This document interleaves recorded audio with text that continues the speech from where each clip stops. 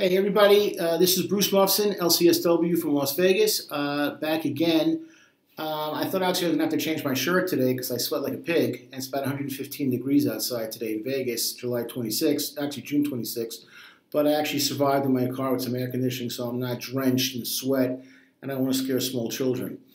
One of the cool things about doing these YouTube videos with my man Rob in the corner is you get exposed to different kinds of things that you normally would not get exposed to. And today we're going to review a song by a young girl named Alessia Cara. Her name is Alessia Cara, and she came out with a song called Here, which I had seen, and I want to, we don't have a lot of money, but I did bring a prop today. So even though I am the age of 52, and here's what my prop is, dinosaur. So you see, dinosaur, dinosaur. I still like listening to different kinds of music. And she came out with this song called Here, which we liked, Rob and myself, because it was a different kind of music where usually young girl's like, oh, I can't wait to get excited and be with boys and get crazy and freaky and do all kinds of nutty things. And she's the antithesis of that. So I want, like we've done before with Kendrick, we're going to break this down for you people, young people, and talk about feelings and being put in situations you're not really crazy about, how you can walk away from it, and also today about parents. Obviously it's a teen song, I get it. We're not here for like long lectures and lessons, but I want to just make some comments about parental roles, because one of the things that Rob and I have noticed from doing 8,000 assessments is the lack of any awareness a lot of times of what kids are into and what they're doing, and in their own way they're asking for, hey mom, hey dad, if they even have both parents today, are you aware of what I'm doing? Can you rescue me?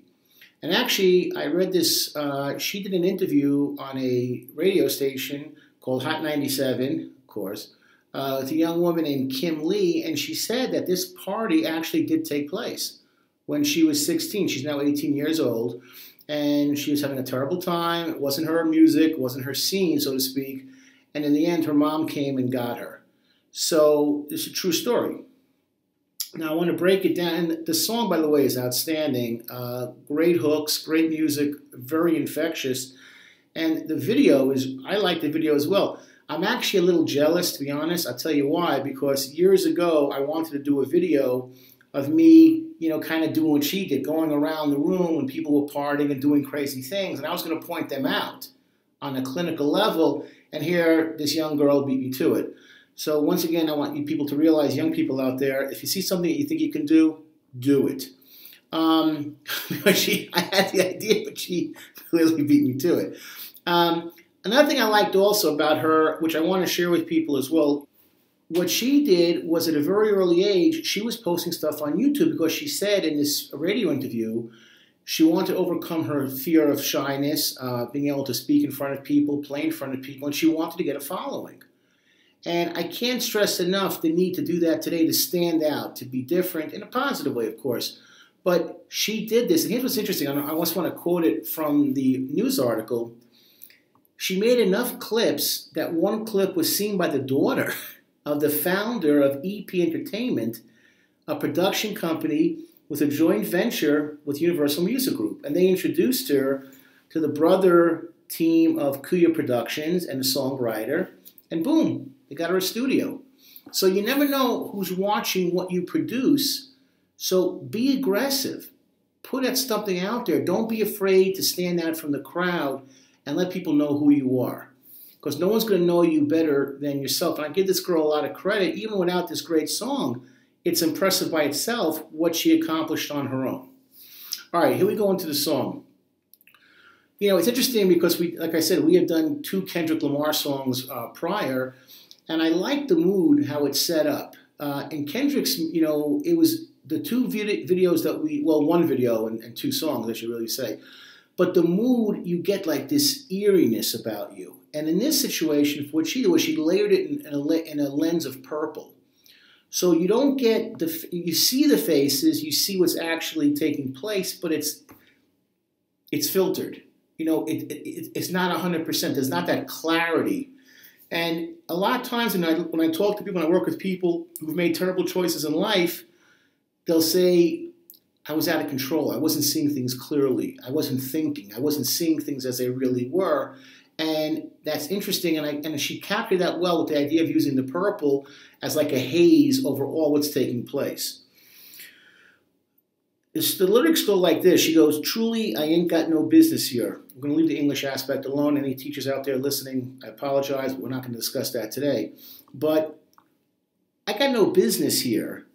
And when you walk into the party, when you're walking into the room, what do you see? Typical.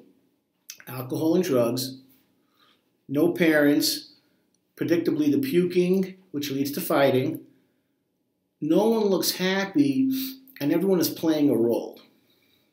And it's interesting how she kind of captured that emotion, because for so many kids today, they feel they have to do what everyone else is doing. You know, I have to get crazy. I have to get wasted. I have to be experimenting with alcohol and drugs, my sexuality, you know, not to be a virgin by 18 because I'm a loser. But you see the cost of this. And the video, I'm not trying to get into it too deeply, it's actually a song to enjoy, but the video was good about this. It captures everyone's face in the video. No one looks happy. That's what struck me the most watching this video. No one looks happy. Everyone's, you know, puffing. Everyone's glug, glug, glug, glug, glug. Okay? Everyone is like trying to wear something tight to impress the opposite sex. Everyone's in their little cliques. You see a guy being hoisted up. You see a guy, you know, hurling. You see a fight taking place. You see the cell phones coming out there to capture the event. No one looks happy. One of the things that has struck me working with kids, all the kids I've worked with, is not looking forward to stuff. It's like I gotta follow the crowd. I gotta be exactly like everybody else, and that means if I gotta do something stupid, well, okay, you know, gotta do something stupid. And I want you to think about that before you make those kinds of decisions. It was interesting to me because there was a study done of like 25,000 kids. North, south, east, and west, inner city, outer city, suburbs, rural, white, black, brown, yellow, even a couple of kids from Mars. And they said to them, what do you look for in parental supervision? And the comment came across the board, universal, male, female, everything, was we want somebody that we can go to take the heat for us when we're about to do something that's dangerous. And what's the example? You're sitting on a street corner, your buddies drive up, you got one guy in the front, two in the back, and the guy says, "Bruce, hop in." Why? Just stole the car. We want to go joyriding. We want to just, you know, enjoy the car. Now, you got your spidey sense tingling, and it's saying to you, don't get in the car, this is going to only end up badly, but you don't want to look like a loser and a wuss, and people are going to be, oh, Bruce has no guts, you know, he won't do it with the crowd. So what do you want to be able to say? Man, I'd love to go. I'd love to hang out with you, but my dad would kick my butt if I'm in the car and I get caught. You guys have a great time, go enjoy, but I just can't do it. And generally what the kids want is that safety valve of having an involved parent. And the car just, okay, hey, oh, I know your father, oh, he's crazy. Yeah, boom, peel off, and you're like, you got someone to take the heat for you. That's a parent. Now, this party actually did take place for her, Alessia, and Alessia, I'm sorry. And her mother came and got her because she said, I was in this party. I felt totally out of control. Not out of control. I felt uneasy. It wasn't my party. My mom went and got me. That's a credit to this young girl. And it's interesting that the only time she's actually smiling in the video is when she's laying down on the ground. There's like two other girls and they're sitting, you know, head to head. And the line is, I'd rather be somewhere with my people. We can kick it and just listen to some music with a message like we usually do. And we'll discuss our big dreams, how we plan to take over the planet. There's no pressure. I could just be a kid. I could be happy. I could be myself.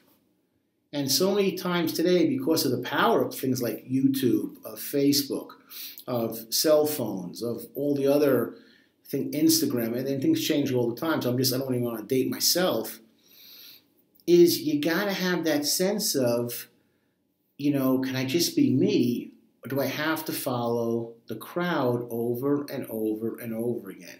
Now, again, Mr. Dinosaur, I brought this to one of my kids because we don't have a lot of money for props, so we're just trying to make do, but you get the idea. Doing it from both angles, so you know what you're looking at. The point is, any parent that's watching this video, be involved. What strikes me is that you got kids trying to be adults, and that always ends up as a disaster. Okay, what can we do to piss off our parents, make our parents upset? Okay, we'll smoke we'll do drugs, we'll drink, we'll get into a fight, we'll do something inappropriate, with our bodies. We're the parents. I have kids of my own, and God knows they've disappointed me plenty of times, but I try and be involved. I try and be aware of what's going on, who are they hanging out with, who are they with. She had the confidence to call her mom 2 years ago and say, please come get me. And I've bailed my kids out of things. Oh, my dad's coming. Well, my mom's coming. A lot of kids today come from divorced homes. But where are you as a parent? Do you really know what your kid is doing? Would you want your kid in that situation? Now, some of the comments are interesting from this song, whereas one of the comments was how a guy rescued a girl who was being grinded on at a party. Guy just said, hey, come here. Not everyone's so eager to dance with you, or to smoke weed with you, or to get drunk with you, or to get pawed on by you. Some people just don't want to do that. And then you're in that situation. How do I fit in? How do I be myself? And, it's interesting again, and towards the end of the video, she's walking towards her car, and what do you get? You get two guys having a fight, and they're like this. They're both, both ready to throw punches. One guy's on the ground, and what's coming out? The cell phone. I'm living life through someone else. I'm living life through two guys getting bloody. What does that say about you? Where are you as a person? You don't see anyone walking in to stop the fight. It's like, oh, they're squaring up. Get out those phones, because that's the next post on my Facebook account. Ooh. Oh, one guy got knocked out. Yeah, way to go.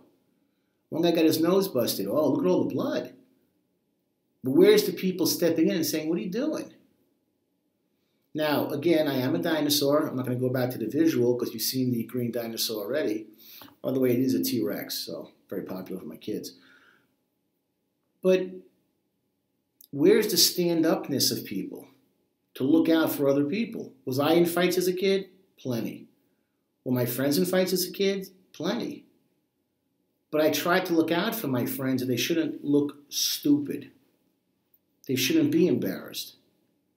They shouldn't be humiliated. And when you're involved in a situation when there's no kind of adult awareness, only disaster is going to happen. And one of the things that Rob and I have experienced from doing all those assessments and all kinds of houses was that we would come into certain houses and it's like, damn, is there a parent here? Well, we're talking to a parent, but really we're not. We're talking to a child. And we would hear things like babies crying, kids crying, or, a toy falls on the ground. And we're like, Mom, you gonna pick it up? Do something?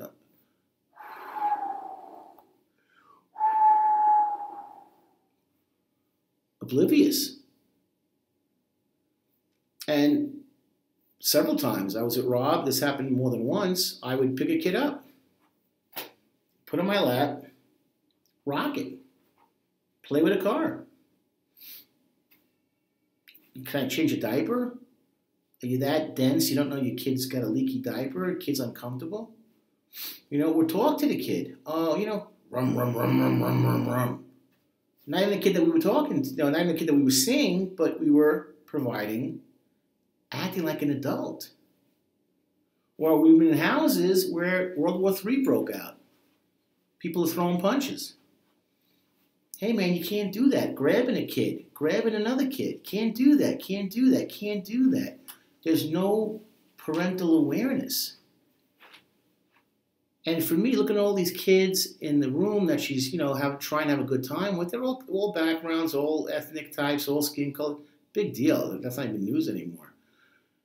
But you get the sense there's no one around looking out for these people, looking out for their best interest. And she makes that comment, I know you mean only the best and your intentions aren't to bother me.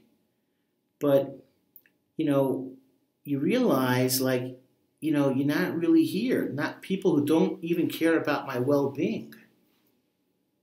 Don't even care about my well-being, who I am as a person. Now, I'm going to close with this because, I am a parent. I have several children.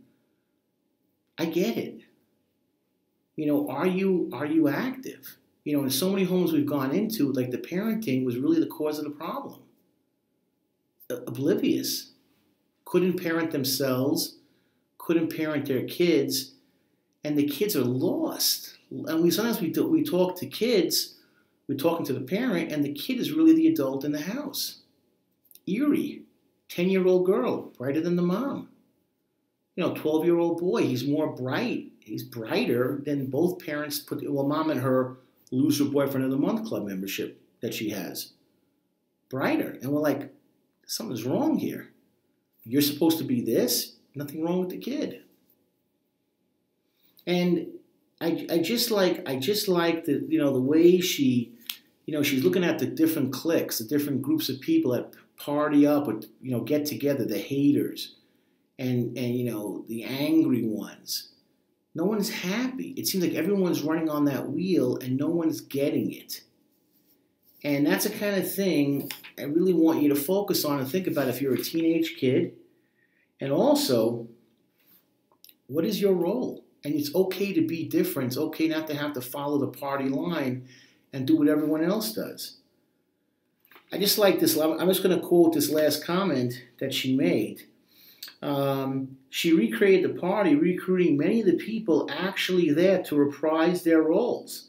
The twist, all these people were frozen, and Cara moves freely about them. The attention, she said, is finally on the person who's in the corner. Great. And I give you a lot of credit for speaking out, for talking about this. And it's a great song that you're giving credence and credibility to those people that do have these issues. And they're not like, social and party animals. That can be wallflowers. It's okay. It's okay. It's okay to be different. It's okay not wanting to be like everybody else. All the power to you.